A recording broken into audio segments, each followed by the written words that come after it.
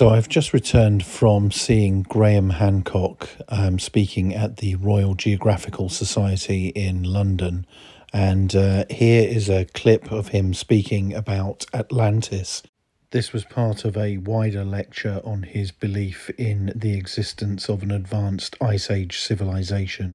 There will be a longer video on the channel with me explaining my thoughts on the lecture on the whole. But this is an interesting snippet I wanted to share with you. But I want to make the point that Atlantis does not stand alone.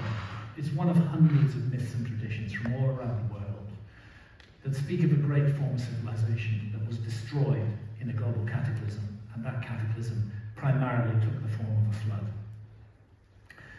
So Plato provides us with the earliest surviving reference to a place called Atlantis, and he does so in his dialogues with Timaeus and the Critias. And the characteristics of Atlantis included advanced architecture, advanced agriculture, advanced navigational, shipbuilding and seagoing skills, advanced social and political organization. Plato tells us that it was once a beautiful and generous culture, but that it became cruel, and that it began to impose its power elsewhere around the world. And that it, I love this phrase, that it ceased to carry its prosperity with moderation. It became overblown, conceited, stuffed up with pride, which is a dangerous thing to do in this universe. Plato prefaces the story with an account of a celestial cataclysm, quote, a variation in the course of the heavenly bodies, which he describes as a mythical version of the truth.